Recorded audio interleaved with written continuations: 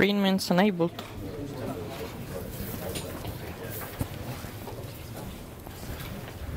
How does this work?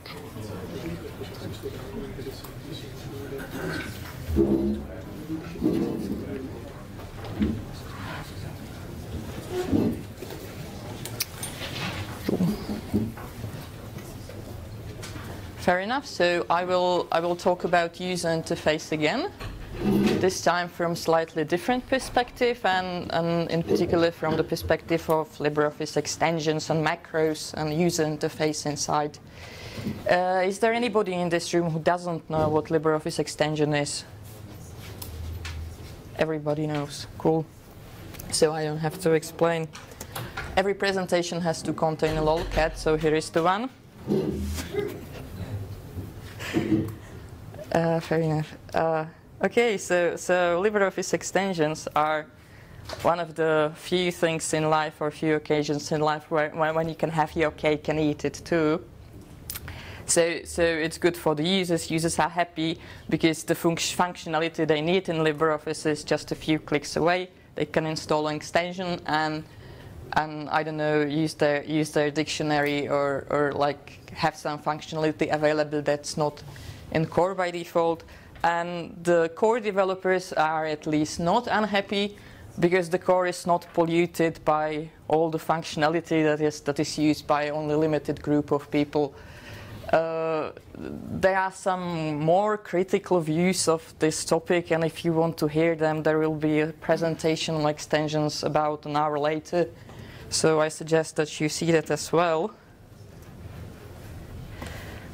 So once upon a time on IRC, there was a user who came in and asked that he's writing a Python macro, and now he wants to open a dialog from this macro, and he's using PyQt, and the LibreOffice freezes. So what can they do? And this is what I thought.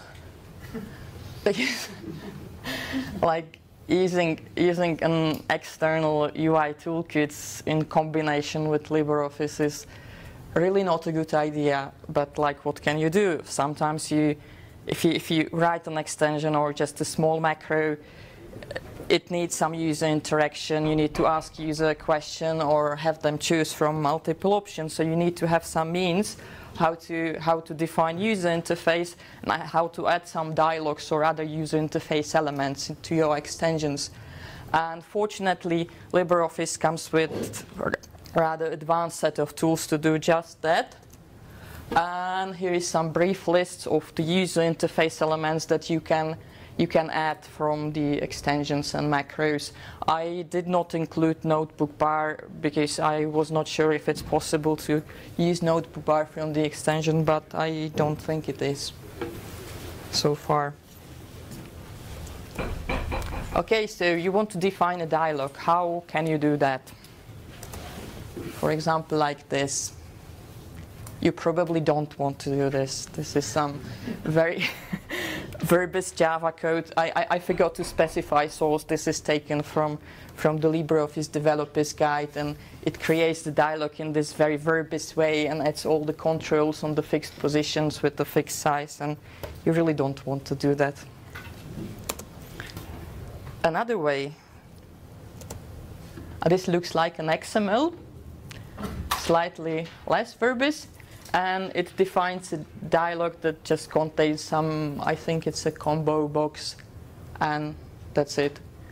But if you don't want to write XML manually, there's some end of 20, beginning of 21st century way to do that in a user-friendly way that even like a non-technical user can have to define the user interface or dialog in an extension, and I will show that now.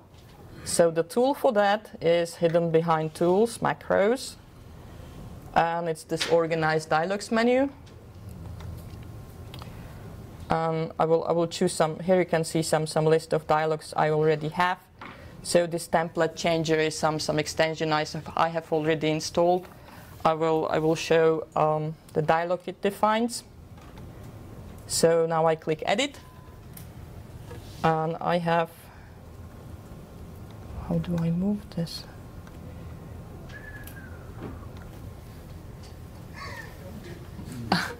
You need to scroll. And you can't undo. I can't undo. Anyway,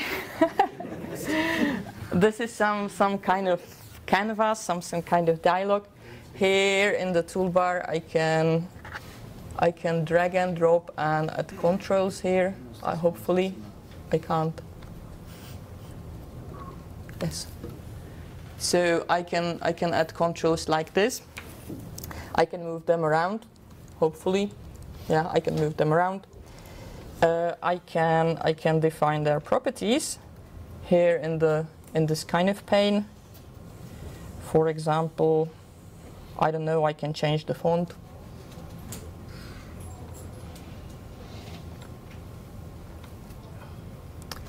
And then I can have a look if I'm happy with the result, and I can see a lame preview like this.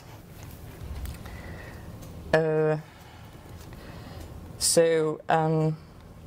there are also like further options to so for every control in the dialog, you can define an interaction. You can connect it to some macro or to some function that will be executed when this event happens. So for example, in this particular extension, there's some file chooser or some text field where I can enter the file name.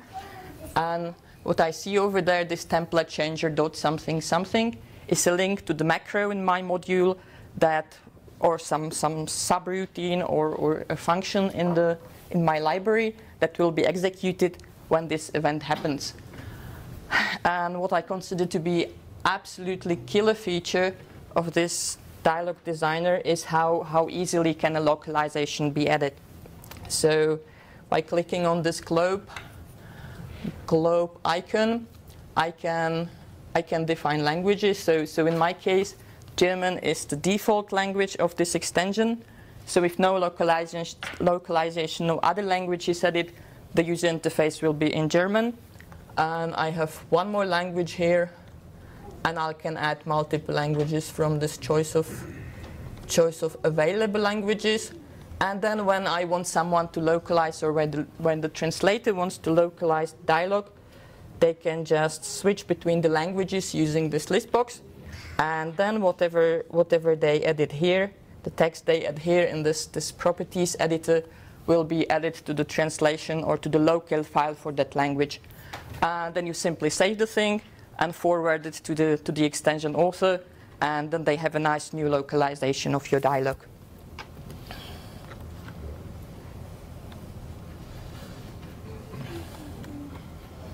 Okay, but nobody's perfect, and neither is this way of adding dialogues to your user extensions.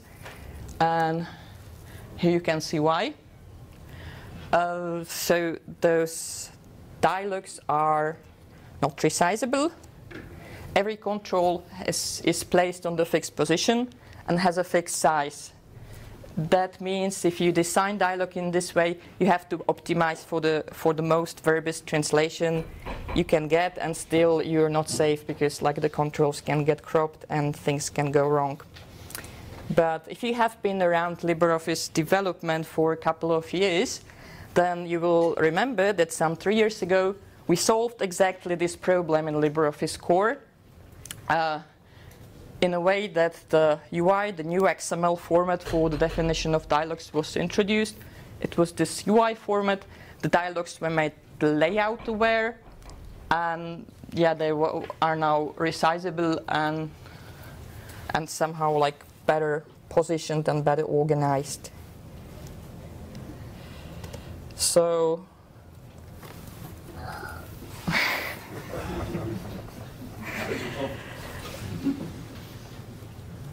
here is some there is a way now how to do that in the LibreOffice extensions as well. It's a proof of concept. It's not finished. It just exists in my private branch. But the idea is to have this modern dialog format, the UI format, those dialogues to be loadable also from the extensions as well. And there's a couple of steps how to get there. The first 3 of them are done already. The first step is that we accept the UI file, or we are able to open the UI file from just about everywhere. The extension, the zip package, any URL.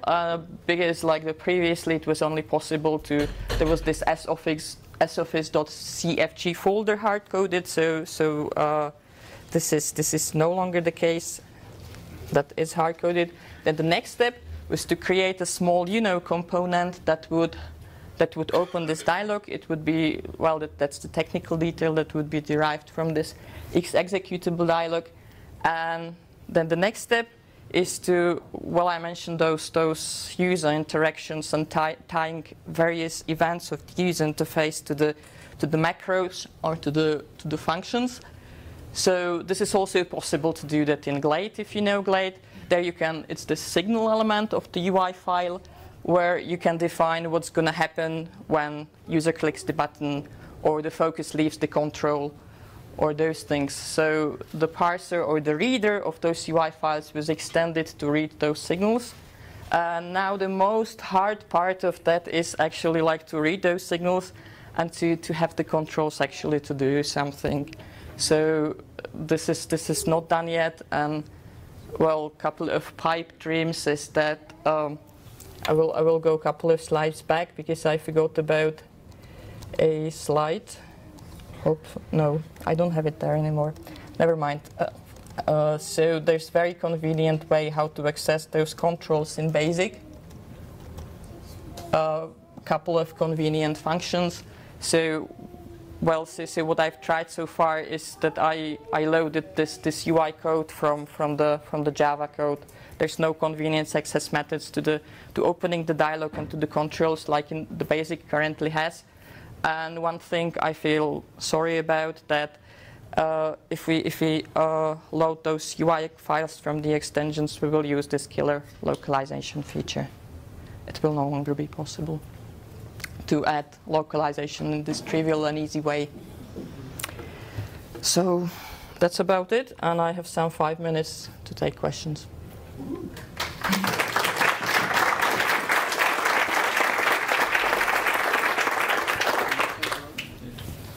Yes? Have you asked Quailon about standardizing his XML format implementation permanently? I haven't asked Quailon anything. What do you think, bro? No, I was going to wonder about in your current branch, when you parse the file, do you generate the out replacements? You know how the current one, it will create a VCL button. And then basic code works with out something. Yes, so in this small component, I have just this scope VCL pointer, and then dialog execute. It only opens the dialog.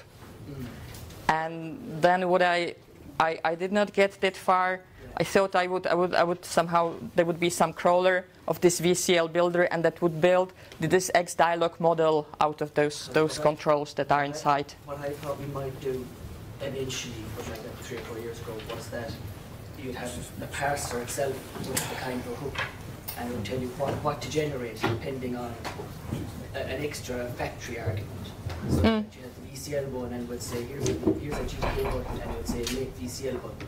And then we can pass in another factory that would say create out control button, and that way you'd configure it with a kind of a trick. And then there'd be a Glade catalog that would be specially for the basic ones, and it would have all the different properties that are only now within. Yeah, I think that's not of interest to everybody, so we can maybe talk about that offline. I still think it rocks, wouldn't it? So Yeah, well, I'm currently able, the motivation, why I did this, that I wrote an LibreOffice extension, and then some very important manager in my job came and complained, oh, the text is cut off, do something. And I thought I can't do something easily because fixed size, fixed position. And then I thought it would be great to open those UI files. Unfortunately, I can just open them and close them. It does nothing. But for the purpose I needed that, it was enough. Fair enough. Thank you.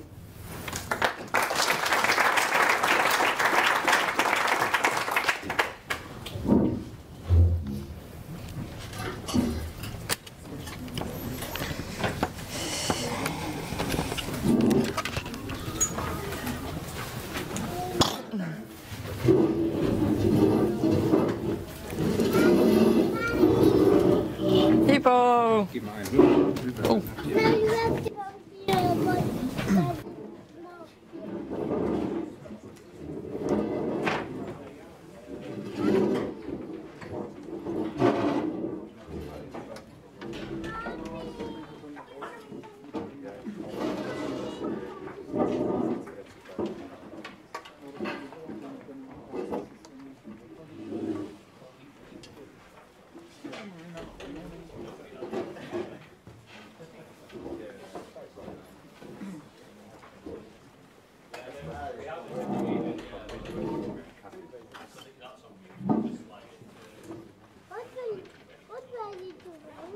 I was talking nonsense. I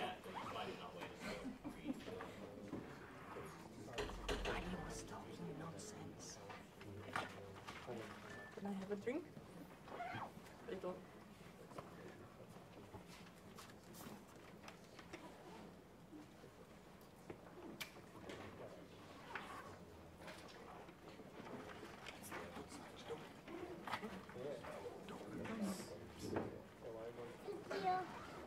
Want to stay with us? Want to sit here? Or want to go outside? Not recording at the moment.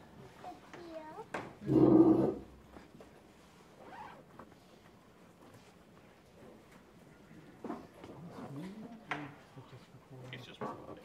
You'll have to copy them later, but you can switch between different camera modes, switch between this, switch between the slides. It'd be better than to leave both ones. So that's actually recording the slides from here? Yeah, switch between different modes. So slide and presenter, full presenter at the start or when answering questions. When there's a lot of detail on, just show the slide view and mix and match. And you have to do that live. It's not recording all of that and then you can do it later. Yeah, should be doing it live. Why is it still showing?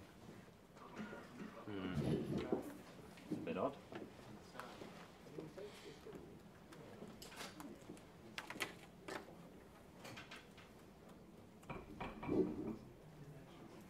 Why is it doing that?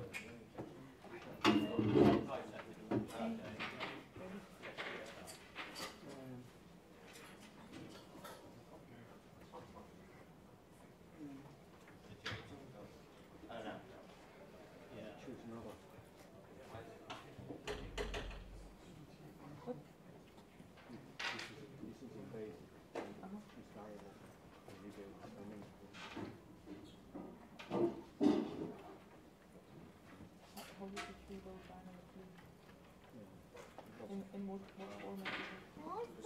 Just give me a minute. I'll go and PL format? Is that XML format? Ah, I see. Very much lots of code and calculating and everything.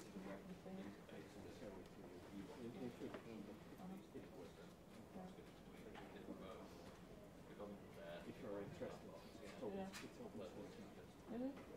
Like open source is reason.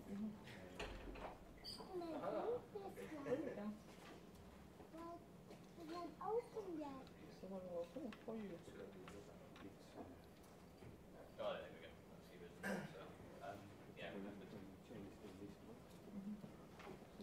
Yeah, so